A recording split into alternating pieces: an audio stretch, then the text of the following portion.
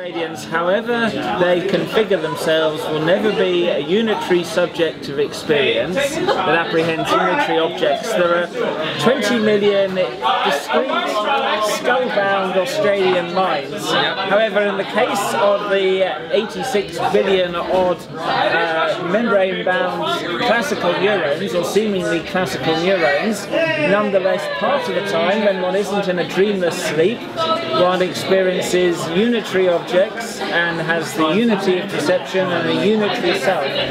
How is this possible? Why isn't one discrete patterns of mind dust, classical mind dust? And it's explaining the binding problem, which I think is the solution to which is the greatest cognitive achievement of organic robots over the past 540 billion odd years, that leads us on to possible explanations. It seems to be classically forbidden. I like your camera. But is that a subject of experience?